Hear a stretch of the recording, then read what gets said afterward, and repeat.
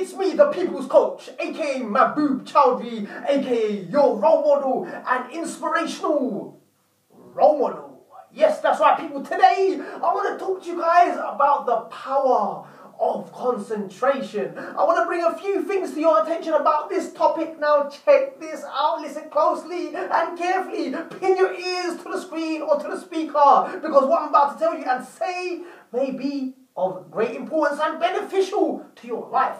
Now check this out, people. In society, in our environment, on a day-to-day basis, whenever we're trying to concentrate on something, whenever we're trying to focus on something, there's so many distractions. There's so many people who will come up to you, will bring you all types of aura from all different types of backgrounds.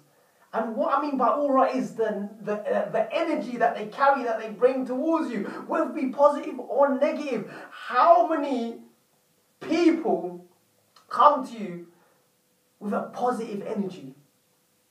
And how many people come to you with a negative energy? Because these are the types of things that can impact the influence. I'm not too sure if that makes sense, but impact and influence the power of your concentration, because these are all distractions. I'll tell you what, let me tell you something about the power of concentration. Concentration and focus is such a delicate thing. I'll give you an example. It was said by a well-known bodybuilder by the name of Kai Green. He said, when you're trying to squat or pick up heavy weights, it requires a certain level of concentration, a focus.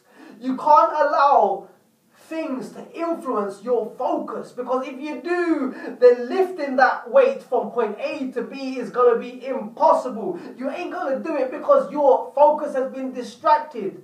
You need to focus on the task at hand. He also further quotes that focus, concentration requires violence. It requires you to be violent.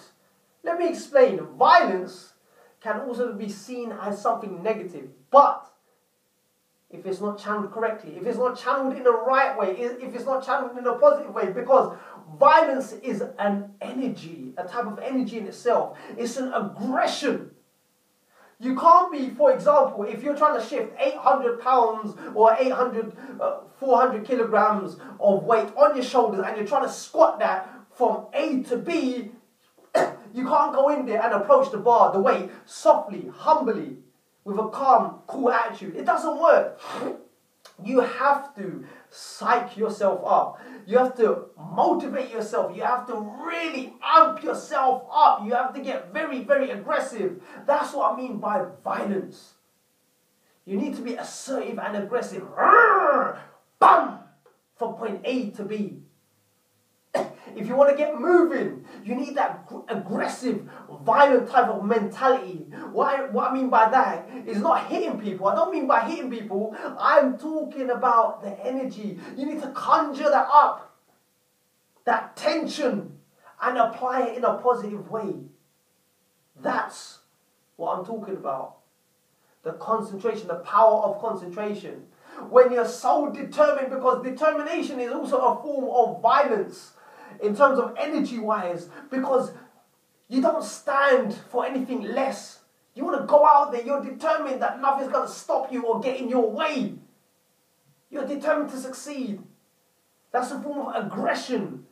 The get-go, go for it type of mentality. That's what I'm talking about. The power of focus, the power of concentration. And let me tell you something. It's so delicate, it can be disrupted by environmental factors, people, energy, people that bring all sorts of types of energy. You know what? It doesn't matter how strong you may think you are mentally or physically. You can be broken. Focus and concentration is such a delicate thing. If you get too much of the negative thing, you will get broken. It doesn't matter how strong you are. You can remain strong for a while, but you keep on getting consumed by negative types of people, negative energy, negative environment, negative things, distracting things. You will become prey to being victimized and be broken and be weak. That's what I'm trying to bring to your attention, people. It's all about acknowledging this, being mindful about what type of things come your way, what type of energy that people carry and contaminate you with. Because the more contaminated that you are by negativity, the more harder it is to gain that concentration, to gain that focus. So what do? How do you maintain a level of strength, a level of focus, concentration? You need to go away and hibernate. And when you do hibernate, you need to hear, see, listen, and be around positive things. Get that strength, that internal strength. You need to condition yourself and then go out in the world and do whatever it is that you have to do. But you need that hibernation, because that is your time, that is your space where you build yourself up. You can either do a few things as well. Be around, surround yourself with these types of people, or do it alone, which is the hardest thing to do. And sometimes when you hibernate, you also need to reflect. Take a look at your life, take a step back and think, hang on a second, this is what I choose to change for the better. This is what I don't want in my life anymore. I don't want to associate or hang around with these types of people because they drain me too much. That's what I'm trying to bring to your attention, people. Concentration is very delicate.